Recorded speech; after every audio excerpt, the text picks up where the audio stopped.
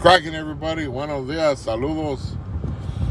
So check it out. I was watching this interview with Cabral, that actor, and it was a pretty emotional interview where he's talking about that you're expecting somebody to come, but nobody comes, and that you want love, so you're like, when your family, your friends, or parents don't give it to you, and you're like, fuck it, I'm gonna go get mine.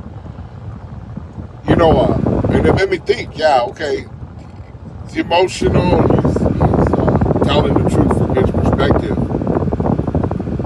But not all of us are like that. Not all of us, like, we're not all there because our families are screwed up, or you're the only one on the streets, you know. And now I can probably use that excuse for gangbanging, like, while mom and dad were involved in drugs and alcohol. But I don't like to use that, because I knew right from wrong, and you get involved in things. And let's be honest, when you get involved in the neighborhood, you get the respect, and the homies show love, and the girls are flirting with you, and, you know, there's opportunity to make money, and all that's all good, you know what I mean? It's in your eyes at the time. But like that Cabral guy and his interview, and like I said, he's really emotional, and it makes a lot of sense why he got involved, and him speaking about it, and why he did what he did. But me thinking about my life, I can't say the same thing. My mom loved me, my dad loved me, my tias loved me, my grandparents loved me. I just chose to be on the streets, you know. And in all honesty, it was over mainly it was about girls in the beginning. It was like, I see these cholas, and fine as fuck. It was that interested me. It wasn't even so much the actual gangbanging. It was more the girls at first. And then when the gangbanging came in, and all the little gang fights, and the fights, and doing crazy shit, you start getting that adrenaline, and you start enjoying it. But what most of these guys don't know that are getting involved right now is that thrill goes away. That thrill goes away when you're burying one of yours, or one of your friends got paralyzed. When you're there and they get paralyzed, it's like, and especially when a homie was a beast, you know what I mean? And he just got paralyzed, and he's rolling around in a chair for the rest of his life. And you know he's never going to have sex with a woman. He's never going to have kids. He's not going to enjoy his full life, right? But we don't think about that. A lot of us think, you know, we're untouchable, that we can get away with whatever we want, that there's 20 of us walking around together, nothing's going to happen, nothing can happen because everybody's scared of us.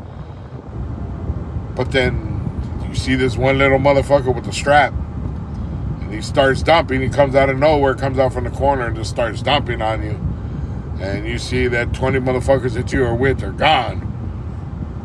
That's the kind of shit that happens. You'll be having a good time. Some fool pops over a fence and just starts dumping at everybody, shooting people.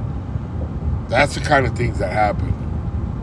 So in the beginning, it's, you know, yeah, it doesn't necessarily mean just because you're hurt by your family that you're going to get involved in a gang. That's just one aspect of why we get involved in gangs.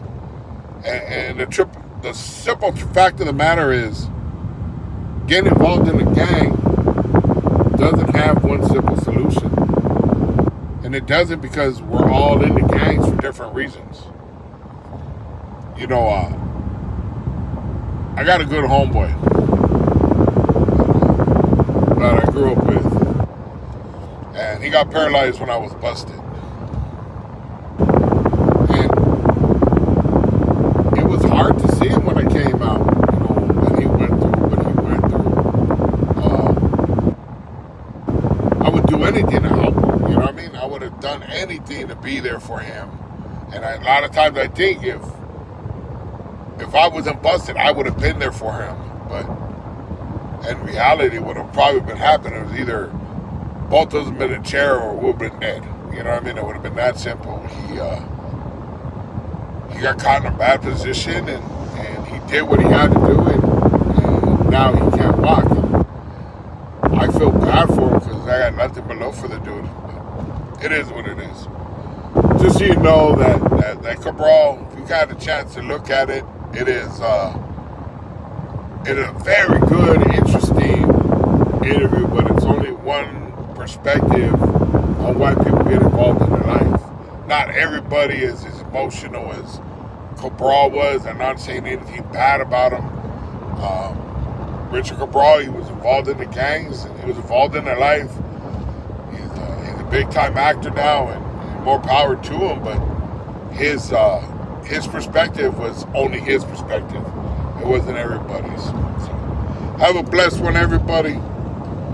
Careful what you wish for. Sometimes you're going to get it, and it ain't what it's cracking to be. You know what I mean? You want that respect, you want that fame, you want that honor to say you're one of the down homies.